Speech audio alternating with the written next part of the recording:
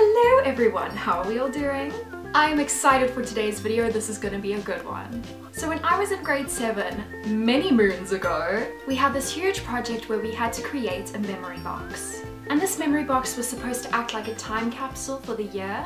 We could add anything we wanted to it, anything we wanted to remember the year by, like notes from our friends or anything special that we wanted to keep. But I kind of took it further than that, so after grade 7, I still kept adding things to the memory box.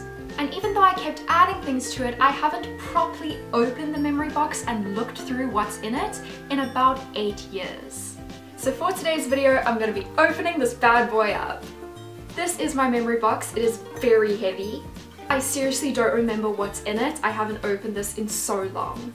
So I'm going to open it right now and see all the things that I've added to it over the years. This is making me nervous because I don't remember what's in it. Oh my gosh.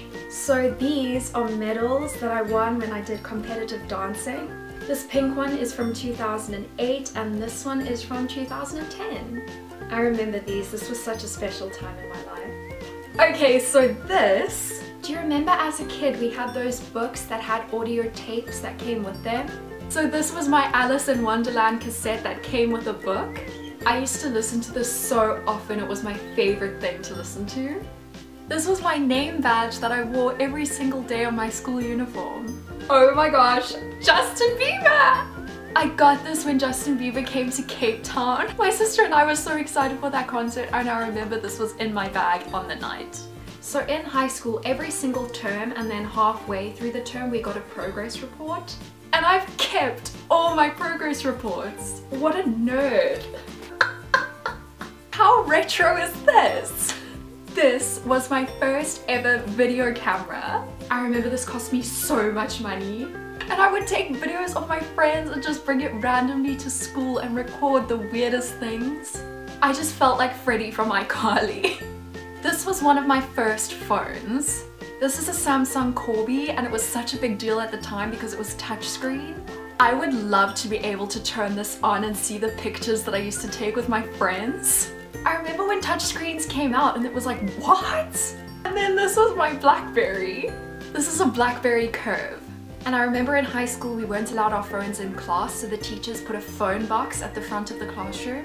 And that was where when you walked into the classroom you had to hand your phone in. And everybody in like 2012 and 2013 had a BlackBerry, so the whole phone box was just Blackberries.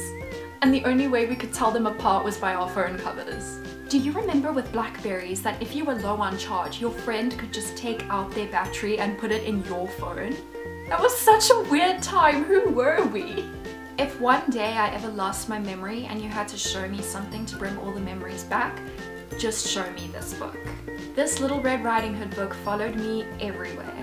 This was a mini journal that I kept between 2010 and 2011. I don't even want to read what's in here, it's probably so embarrassing. This was my school diary. I remember I got everyone to sign this at the end of the year.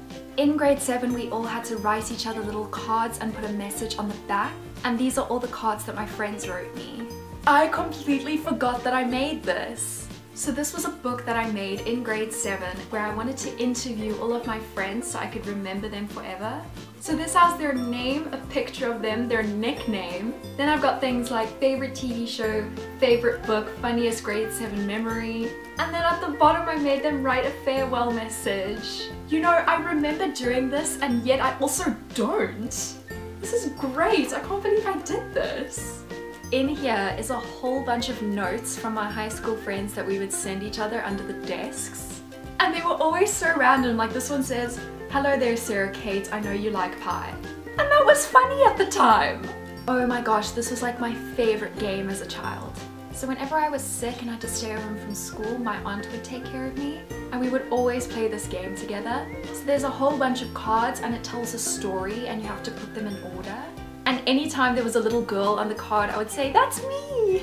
And if there was an old lady, I would say, "Look, that's Granny!" I did not expect to see half of that stuff.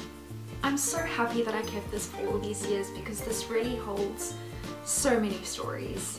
I really encourage you to keep a memory box of your own, even if you start it now, because you'll need a time capsule like this in a couple of years when you want to look back and remember how life was. And that is the end of this video. Thank you so much for watching. If you enjoyed it, please give it a thumbs up and don't forget to subscribe. So stay safe, stay blessed, and I'll see you soon. Bye!